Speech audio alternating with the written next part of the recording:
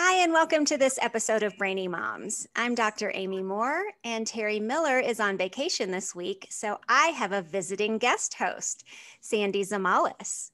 Sandy is a married mom of two, a former homeschooler, probation officer, and USA swimming coach. She's a board-certified cognitive specialist and owner of Learning RX Stanton Harrisonburg in Virginia. Sandy, I am so excited for you to co-host with me again today. I am so excited to be back. I had so much fun the last time. Who knew? Being on a podcast was fun. I'm a huge podcast listener, and Brainy Moms is on my regular rotation, so I am just thrilled. Well, we're glad that you made time out of your busy training schedule to join us today. So Sandy and I are really excited to introduce you to our podcast guest, the parenting strategist, Lillian Reekie. Lillian is a married mom of two boys, the author of 6 books, a former primary school teacher, a parenting seminar and workshop facilitator, a frequent expert guest on TV and radio, and an advanced trainer in the Nurtured Heart approach, a heart-centered way of communicating that she is passionate about sharing with families. Welcome, Lillian. We're so glad you're here. Thank you, Dr. Amy and Sandra. It's absolutely awesome to be here all the way from Australia with you today. Yes, I'm so excited. I'm still impressed you got up early to meet with us. I'm intrigued by your story, especially how your son's health challenges led you on your journey, and I can't wait for you to share that with our listeners.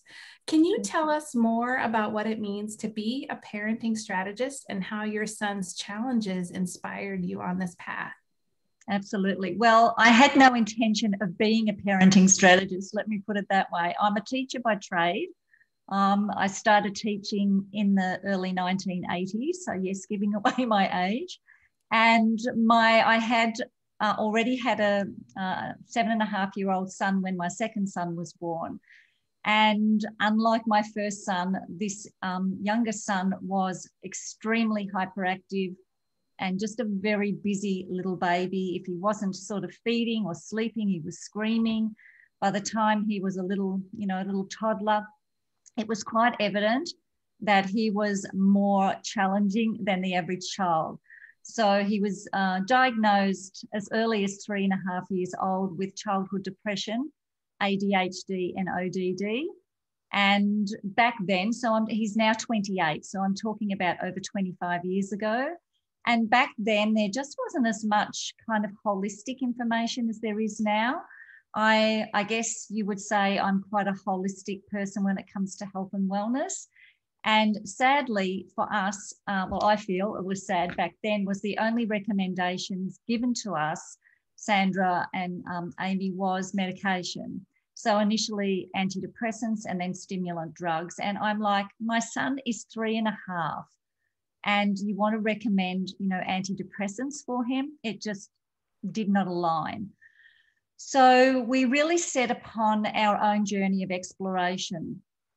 We had seen, general doctors, pediatricians, psychologists, psychiatrists, counsellors, and the only recommendations that any of them could, suggest was medication. So we had to go and seek our own answers. And the reason I'm now a parenting strategist is because of that journey that we went on and the trials and tribulations that we had. I've given myself a pseudo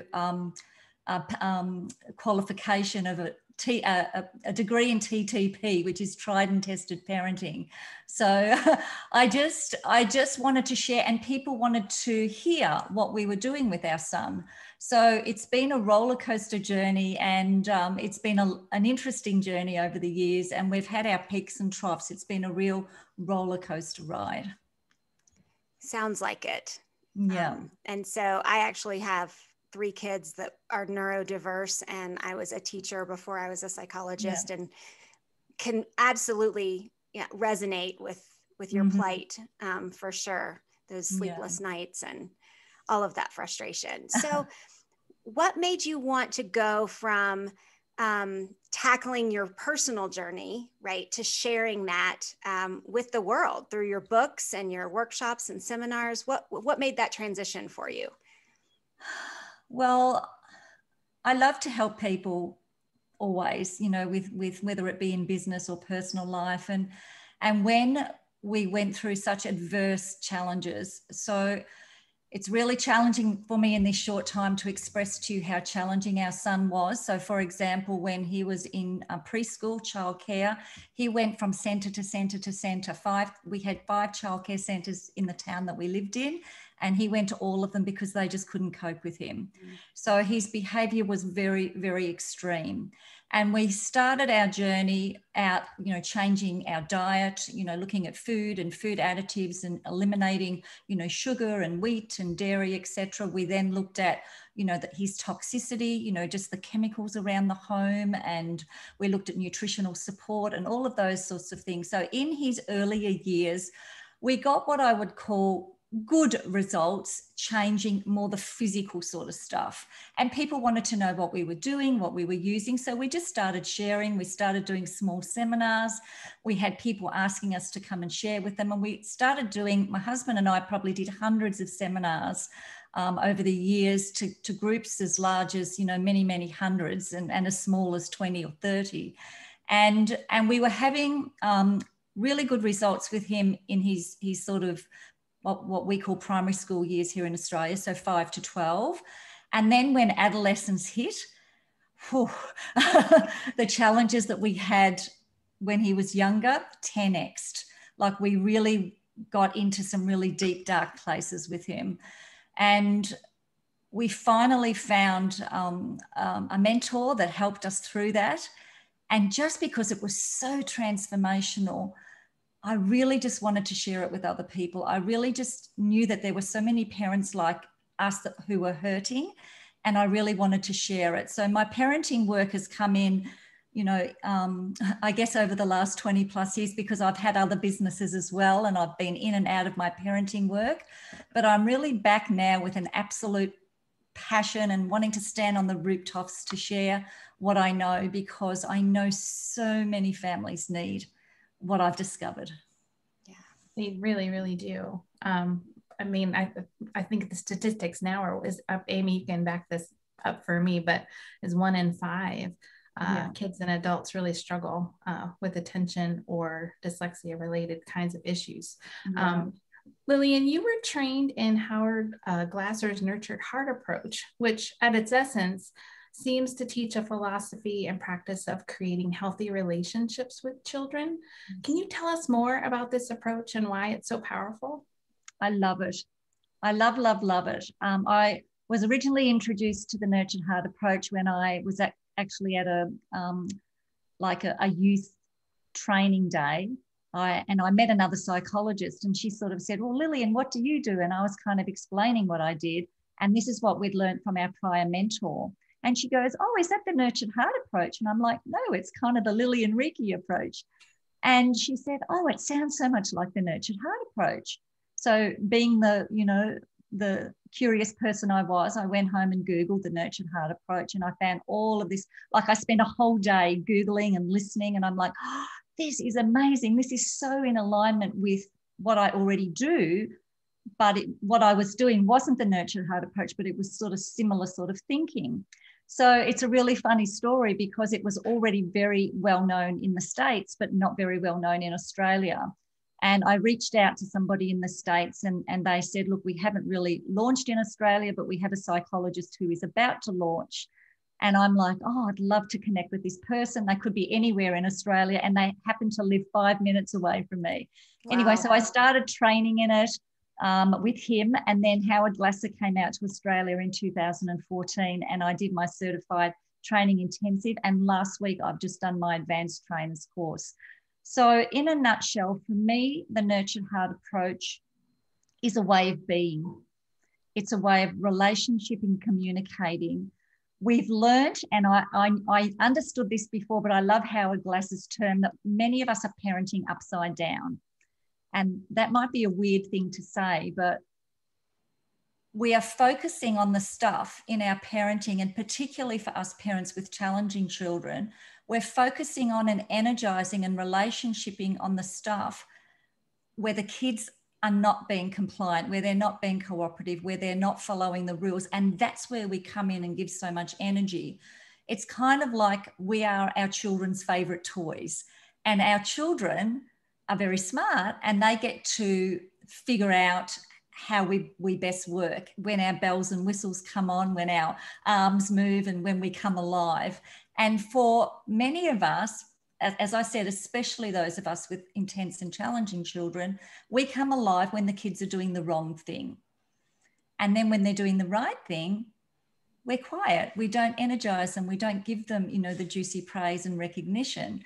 So the nurtured heart approach is based on 3 stands. Absolutely no, so not giving energy to the negative. Absolutely yes, finding every opportunity to come in with not just good job, well done, which we call kind of junk food praise, but to come in with really nourishing, beautiful recognitions for what they're doing or what they're moving towards doing.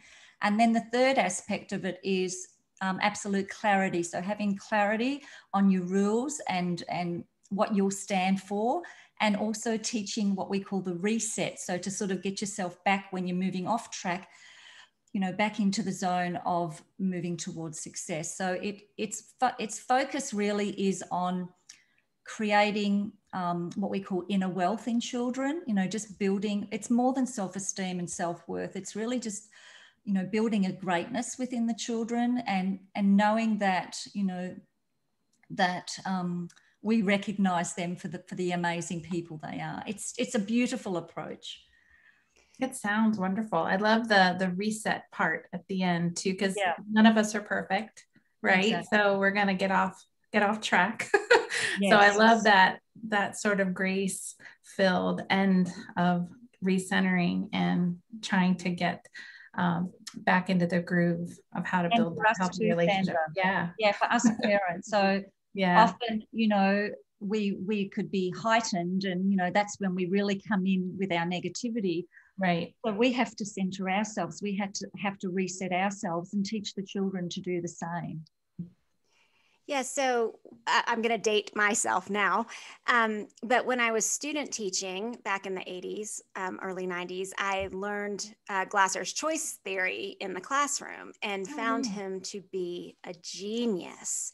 And so in terms of being able to positively manage classrooms of young children, he was the theorist that I gravitated towards because he gave children so much respect, right? It was such a respectful way of approaching behavior.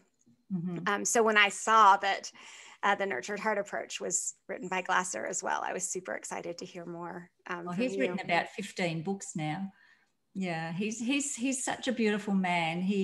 I know him quite well, and he's so beautiful and heart-centered, and he just really wants children to flourish. He wants children to feel recognized, and he wants us, parents and educators, to have great relationships with our kids, which at the end of the day, that's what it's all about. Like, I look at my parenting journey, and I can tell you with total transparency that we could have gone a very different path with our youngest son.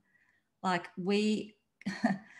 things could be very different. And as things stand, we have the most amazing relationship with him. My husband and he actually went into business together. So they have an amazing, successful business as electricians. He got kicked out of school at 15, was told he would never get a job, would never get an apprenticeship, would never achieve anything. And because of the work we started doing with him, he said, you just watch this space. He went out and made it happen. And he's an amazing man, just so heart-centered, so beautiful. And we still practice the Nurtured Heart approach here, as adults. We still, use the recognitions and acknowledge each other. It's just a beautiful way of relationshiping in general, not just with young kids. So for parents to find out about it, do they need to go to a seminar, or how can they start bringing that type of relationshiping into their families? Well, there's a lot of information on the Nurtured Heart approach. You can just Google like I did, but personally, I feel doing something live and interactive is really beneficial. So I run workshops here, and I run training courses. I'm actually just about to, well, we just did our second last session this week. So we've got one more session left of my current run that I'm doing, my current course of the Nurtured Heart Approach. And then on May the 12th, we're doing an introductory masterclass, which is just a free masterclass. So I can certainly send you the link for that. And people can just come in and have a listen. And if they register for it, they will be able to, if not see it live, if the timing's not right, then they can watch the replay. And I love to work personally with small groups, because I feel that each parent can, or educator can, actually bring something to the group as well as myself. I also partner with my oldest son, who's a naturopath, herbalist and nutritionist. So because I feel parenting is very holistic, and the Nurtured Heart Approach is definitely the aspect that I use for the parenting and relationshiping side of things. But because of our experience with my son and just speaking to so many other families, there are other areas that I feel need to be considered as well, like the physical health, looking at diet, looking at the gut, looking at food, at water, at toxins, looking at emotional health and well-being. So we incorporate a lot of that in as well. So what my son and I do together is quite unique. I teach the Nurtured Heart Approach and the parenting stuff, and he comes in with the health and wellness as well, which is a really good kind of, combo. That's an exciting combination for sure. Is there one tip, an easy tip from the Nurtured Heart Approach that you could share with our listeners that they could walk away from today and put to use? Absolutely. And it comes back to the upside down parenting. I feel that it's just not energizing the negativity. So no matter whether your children are fairly cooperative and compliant, or whether they're really out there and uncooperative, we do focus often on the stuff that's not going well. So my one tip would be energize what you want rather than what you don't want. So don't give energy to the disrespect, the behavior that is not in alignment. Just don't give that energy. And there are certain techniques that we teach within the Nurtured Heart Approach to help you do that. So, but just focus on what you can energize and give energy to. So what is the child doing well, or even the baby steps that they're making towards us doing something well? Because sometimes with very intense and challenging children, parents say, but I don't get many opportunities to recognize them for their success. But we teach them to look for the smallest opportunities with the little baby steps, and even as much as what we call hijacking. So make a little plan to find a way to make them be successful in something that they were going to do anyway, and then recognize them for that. So just be aware of your energy. Where are you placing your energy, and where are you not placing your energy? I used to call that finding the glimmers. Like sometimes as a parent, you do tend to focus on the negative, and it takes real mental effort to try to see something good, even if it seems benign or little. Just, I love the way you pass that so nicely to your sister. Even though the rest of the day might have been battle central, just finding the glimmers, it helped me as a parent too, to look for positive things. It was a little too easy for me early in my parenting to find the negative things. So I love that. That's right, because what kids want, Sandra, is they want connection, they want relationship, and they'll get it any which way. Yes. And some kids learn very young to get that connection and that relationship in an upside down way. And that's what they continue doing. And then unless you have the strategies to undo that, then it becomes, very challenging to overcome that pattern with the way that children connect and get relationship from you. That makes sense. Absolutely. So do you find in your, mentoring families that sometimes it gets worse before it gets better when you're kind of transitioning these new parenting relationship skills? It definitely can, because kids are like, whoa, I'm used to getting attention and energy in this way, and you're trying to get it in another way. I'm kind of used to that way. But you know what?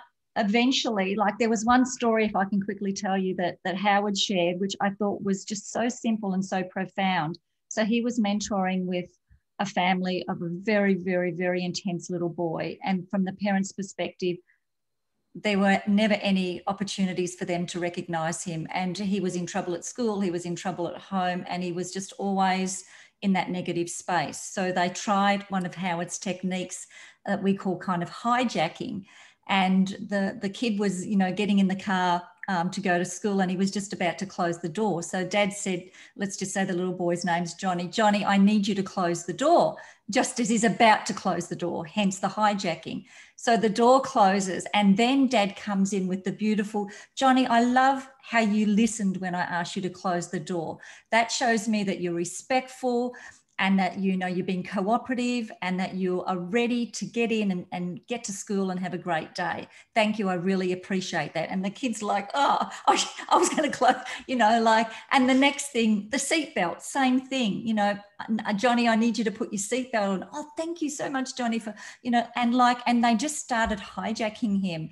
And within weeks, this little boy had just transformed, because he was like, I kind of like this toy better than the other toy. Like, I kind of like the feeling that I'm getting, this energy that I'm getting. So, and I think that's what happens, you know, a lot for kids, particularly who have not had a lot of positive before. They just really crave it. But you're right, Sandra, sometimes they reject it initially because it's different and they're used to getting their energy in a certain way. So you do have to be consistent and persistent. But mostly I feel that kids love it and respond really well to it. I'm excited about that. I like that a lot. Yeah. Hey, so we need to take a break and hear a word from our sponsor.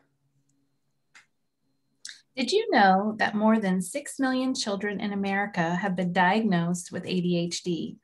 Many of them struggle in school because of their condition. What if I told you that poor attention may not be the primary cause of their struggles? In a research study with more than 5,000 people with ADHD, we found their working memory, long-term memory, and processing speed were less efficient than their attention skills. So an intervention that only targets attention might miss the opportunity to work on those other skills we need to think and learn. Learning RX can help you identify which skills may be keeping your child from performing at their best.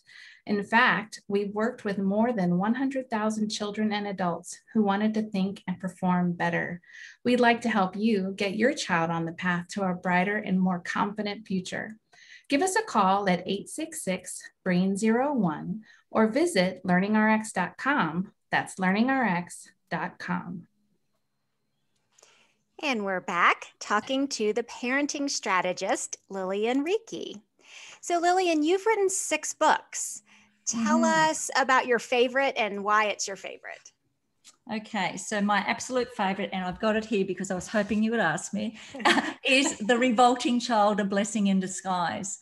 So this is our story from my pregnancy right through until my son was just prior to 16. And the reason this is my favorite, so I wrote this book in about 6 weeks. It was just all in my head. It was my story. It was really easy to write. And this story is so special to me because it came after we had transformation. So when we went through the very, very challenging time from my son, particularly between about 13 and 15, I mean, he was in a really bad place. He was in trouble at school, like he was constantly being asked to leave school, get suspended from school. He was in trouble with the police. He was taking substances, let me just put it this way, that he shouldn't have been. You know, one day, you know, we found him in a drunken stupor in a gutter that took him 2 days to sober up. We didn't even know what he'd taken.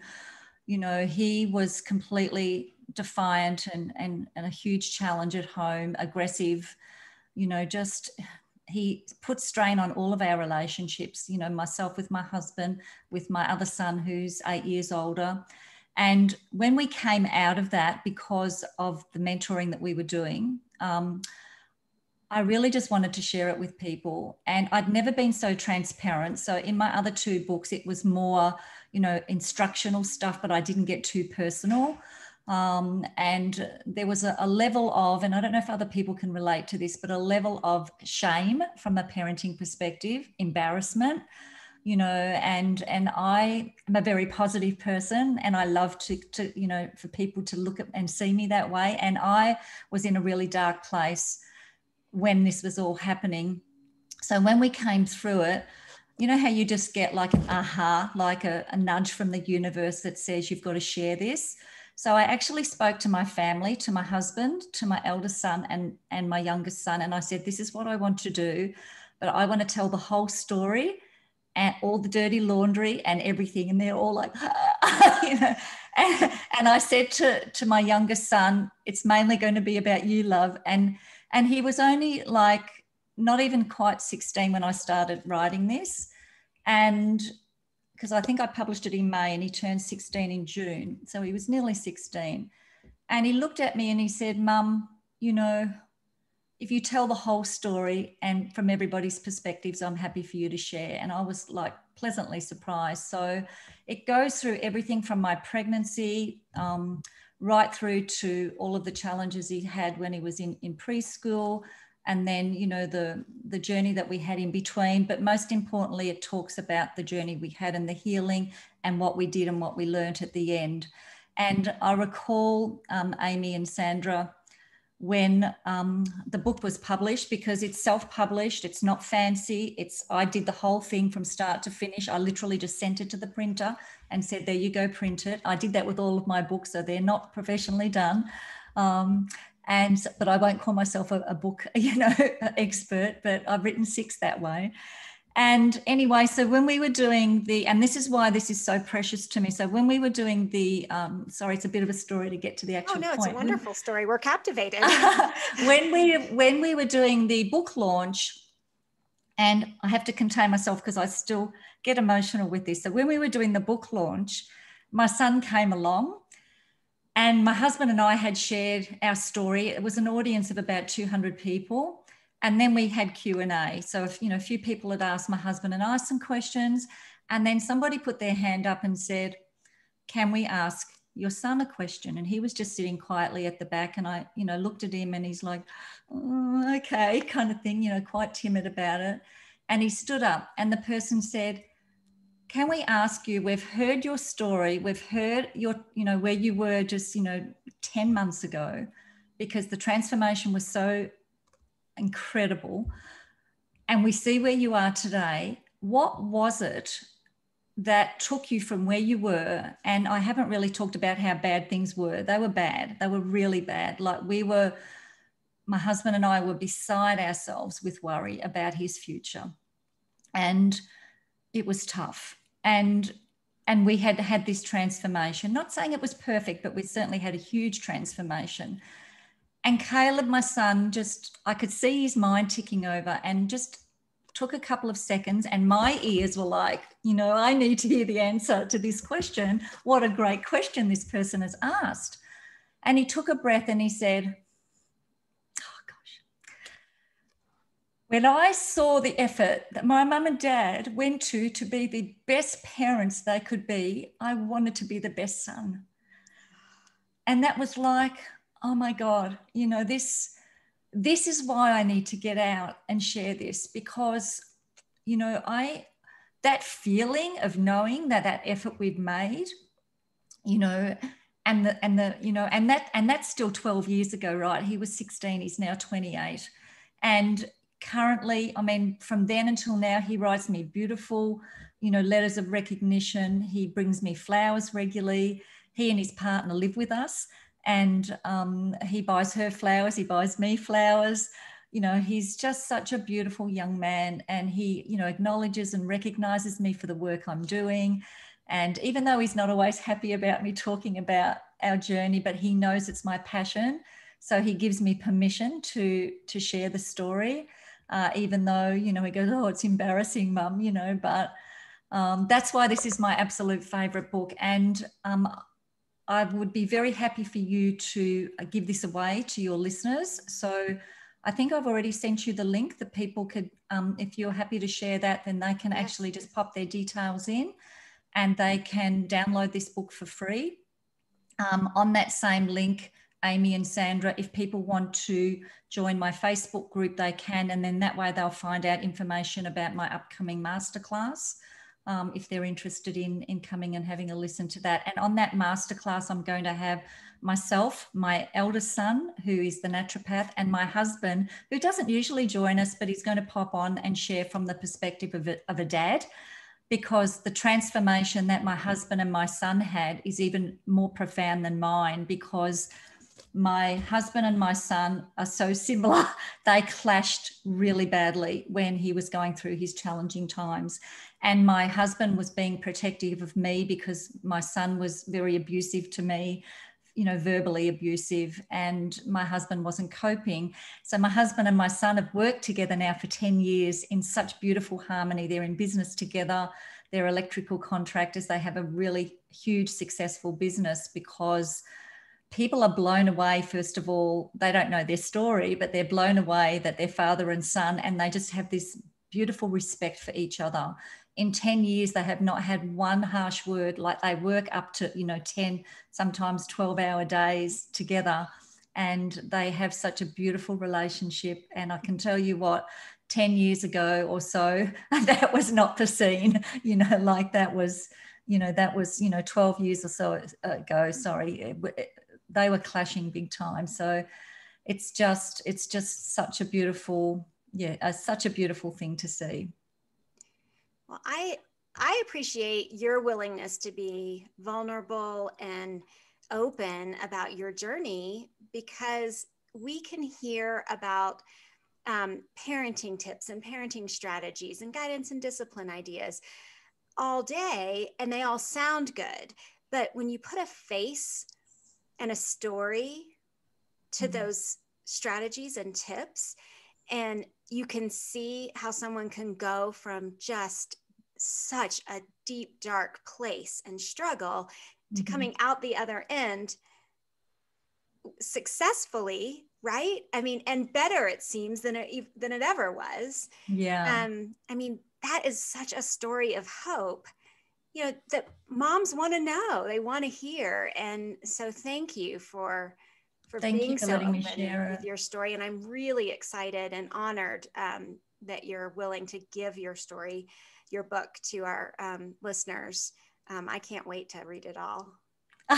You're going to see a different side. Like, it's actually, healing, really, because like, even my sister, who I'm so close with, and my mum, who was alive then, they didn't even know the extent. We even moved states so that we could just, get away. Like, we just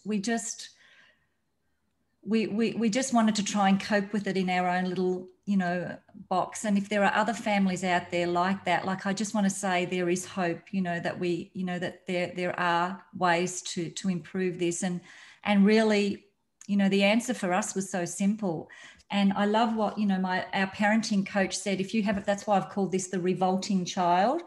There's a story, and we could talk for hours, but there's a story why it's called the revolting child, a blessing in disguise. But the person who became our mentor did a talk called the revolting child, as in the act of revolt, not revolting, disgusting, revolting. Right.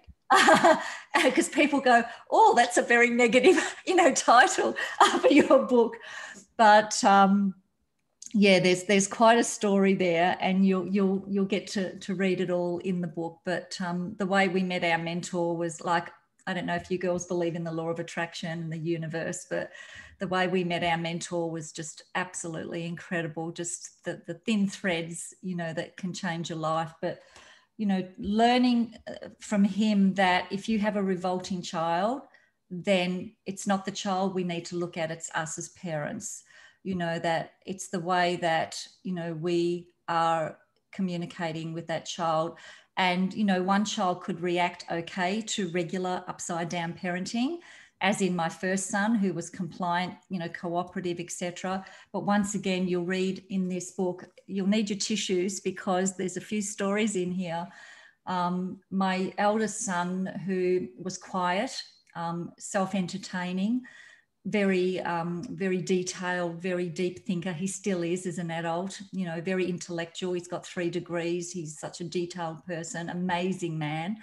But he went through a tough time. And this is something else I want to share with parents, if you'll indulge me, is that it's not always the challenging child, because the good kid or the compliant, the cooperative kid, once again, with our upside down parenting, they don't get the connection and energy they want, because all of the attention goes to the kid with the challenges. Yes. So when my son was about 13, and I did not know this until I asked him so I did not know this for 10 years. So I think my eldest son was in his early 20s when this was written. He's now 35. He attempted suicide. He actually got up in a tree and made a noose and put it around his neck and was going to take his life because everything was too tough for him at home. And he wasn't feeling recognised and acknowledged. And I didn't know that until he was an adult, and I'm like, I knew that he was depressed when he was younger because of, he had 8 years of no little brother who came in to disrupt the family. And then all of a sudden this little brother came into the family and was totally, making his life a big challenge. So he struggled as well. And I didn't realize how profoundly until this book. So that's another reason this is really special. So when you talk about my book, like the other books are all awesome and there's great information, but this is the book, this is the heart book. Yeah. Okay. I agree with Amy. I just love that your vulnerability just really shares that we're not alone. And I'm a sook at the best of times.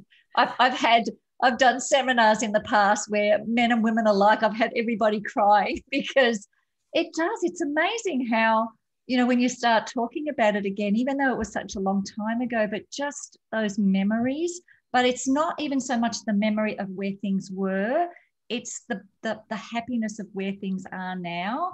And just that little bit of a but where could they have been, how different things could have been. And even my eldest son and my younger son, they clashed big time and now they're best of friends. They hang out, they do stuff together, they travel together. They're just really good friends. They have common projects that they work on together. And it's my whole family, I'm so blessed. All of our relationships with each other are so beautiful.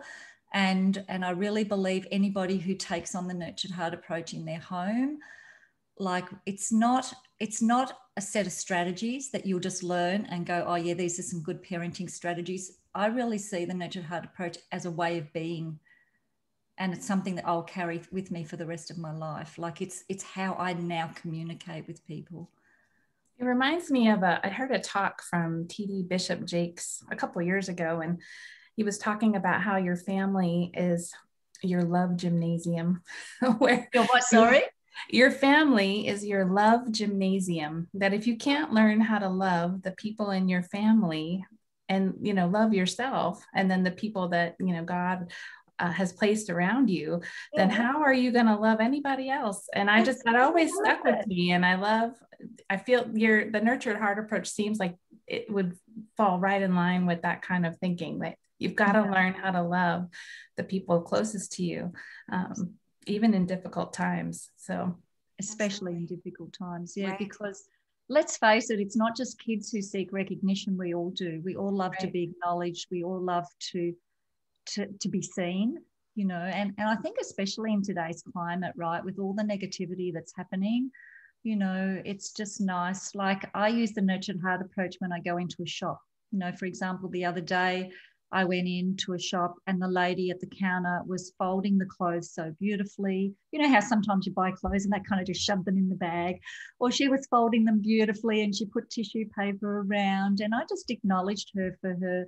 I just said to her, I love the way that you're taking such care of the way that, you're folding and presenting the clothes, and, and really being particular with them. And what that shows me is that you care about your customers, and that you want the clothes to be, unpacked, and they're nice and crease free, or whatever I said. And she looked at me as if to go, oh my gosh, I've never had anybody recognize me for how I fold the clothes. And then we were chatting for about like another 5 or 10 minutes after that, and we were getting on quite nicely. And people just crave recognition, and it's not just our children. And we also have to look at our own greatness. On my Facebook page, if you go on my Facebook page, every day I'm going through A to Z. I am the greatness of, and I'm just recognizing myself for my own greatness. And sometimes, people call that ego. That's quite egotistical to call yourself out on those greatnesses. But, why, I don't know why people are so, unwilling to call out their own greatness. Why is it that we as adults don't see our own greatness and don't recognize our own greatness?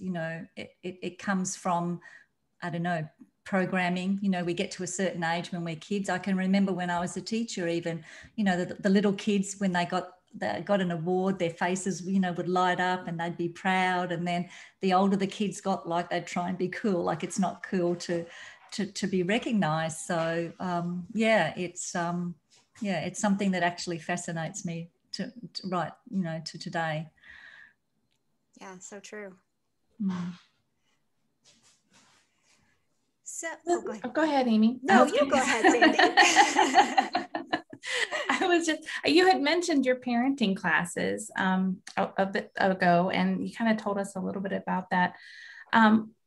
Who tends to come to your parenting classes? Who do you really love to nurture and reach out to?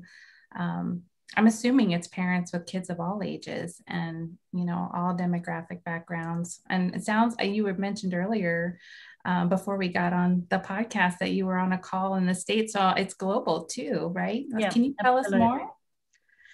Well, my thinking around that is, who my ideal avatar is, who I love to attract, is a parent who wants better relationships with their kids. So that could be anybody. In my current class, I have single parents, single mums, single dads. I have kind of regular mum and dad families with 3 kids. I have 2 women who are on representing the family as grandparents. I have doctors. I have just about, anybody who really just wants better relationships. I could probably just as easy call myself a relationship coach, with what we do. But I love to zone in on parenting, of course, because that's my passion, because what we teach really is beneficial for everybody and all relationships. But I don't limit who comes into my classes. Like, anybody who really just wants to improve their relationships. However, in saying that, Sandra, I do tend to attract families who are having challenges with their children. I get a lot of phone calls from people who, I've heard about what you do, and they want to tell me their story of their challenging child, and it's really great from the perspective, and I think you mentioned this before, Sandra, that and Amy, that I've lived this, because people like to know that they're not alone. And when I tell my story, and people probably go, phew, well, I'm not even as bad as that, so, it gives people a bit of hope. But they love to hear, I think people love to hear a story of triumph, don't they? Like, somebody who's been through the trenches and got through and actually, come through with flowing colours at the other end. So, yeah, in answer to your question, anybody really who wants better relationships with their children predominantly. I've had many of my course participants say this is much more than a parenting course. It's also a personal development course. And of course, when I bring my son in, we cover a lot of health as well, health and well-being as well. So very holistic and very, I kind of just zone into who needs me, like who and just attract people that way. And so is it a one-time seminar? Does it last over time? What does that look like for people? Great question.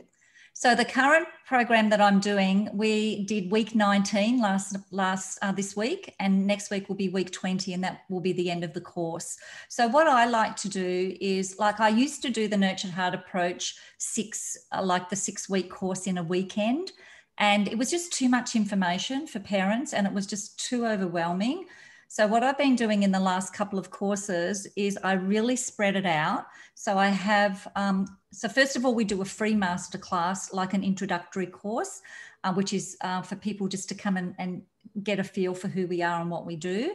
And then if they want to come and work with us, we have courses. So I do a week, an instructional week, so where you learn stuff, and then home play to go and practice what we learn. And then the following week is just an open Q&A. Come and share your wins, come and share your challenges. What questions do you have? So we don't learn that week. We just, and that's actually probably where people get most from it, because people are interacting. Oh, Amy did this, you know, Sandra did that. Oh, that's, you know, like, and people interact and share, and your question, Amy, could help Sandra. Like, you know, we just do that. And then the following week we go into instruction again. So whilst it might just be 10 weeks of instruction, I take it over 20 weeks. So that we really, and I get guest speakers in as well. Like I have some medical, you know, holistic doctors that might come in and share, or psychologists and different people who can bring value to the group. Excellent. And that's available through, like, it's virtual? Yes, we do it on Zoom, just like we are now. And all of the sessions are available for the participants to watch again, or if they missed it, they'll be recorded just within the private group. So I run a private group for that. So only the people who are doing the course are in the private group. But I also have a public page where I share a lot of information as well. But the private group is where all the juicy stuff is, of course, because that's where we have all those, you know, really personal interactions. And I do offer one-on-one coaching as well. However, just with time, I just find the group sessions are more productive, but sometimes parents just want that one-on-one. So I do offer those as well. Excellent. Well, we are out of time, and so we do need to wrap up. But it went really fast. I know it did, right? Let's go fast. But this has been a fantastic conversation today. We just want to thank you, parenting strategist Lillian Reekie, for sharing just your heart, your journey, your experience, and some takeaways with our listeners. I just really appreciate that you spent this hour with us. If you'd like to connect with Lillian or learn more about her books or her courses, you can visit theparentingstrategist.com.au. She is in Australia, so make sure you put that .au after that. We will actually put that link and her social media handles along with the link to download a free copy of her book, The Revolting Child. We'll put all of that in the show notes for you. So thanks so much for listening today. If you liked our show, we would love it if you would leave us a review or rating or both on Apple Podcasts. If you would rather watch us, go ahead and subscribe to our YouTube channel, The Brainy Moms. Follow us on social media at The Brainy Moms and at Dr._Amy Moore. And look, until next time, we know you're busy moms and we're busy moms, so we're out.